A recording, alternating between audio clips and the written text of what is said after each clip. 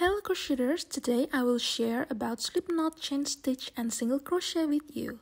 You might need this hook and this yarn, but basically you are free to use any. Now, let's begin! First, slip knot. Place the yarn on your left hand and make the knot just like usual, like this.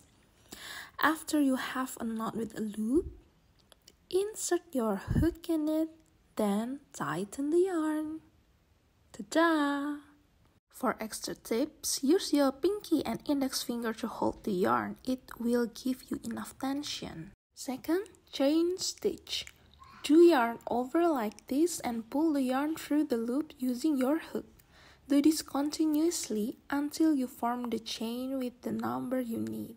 To make a neat foundation, I usually use the chain's bumps to make single crochet. Insert the hook to the bump of the chain and then yarn over, pull the yarn through the loop, and then now you have two loops. Yarn over again and pull through the two loops. Repeat the same order to form a single row of single crochet. Make sure you have a loose chain stitch before you make a single crochet because it will help you with the bumps. So it will be easier for you to insert your hook through it. Ta-da! You make a row of single crochet. And then to continue your work, you need to chain one and turn your work and repeat the steps to make your second row of single crochet.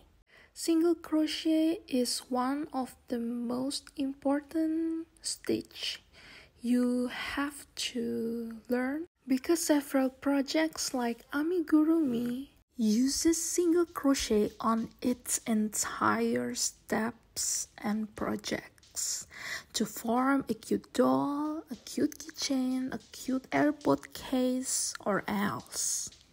If you are a beginner in these crochet things, you have to watch the video until the end because you will have to take note about how I insert the hook and which yarn I inserted it through. And now you have finished your second row of single crochet. Subscribe to see another crochet tutorial and thank you for watching. Bye!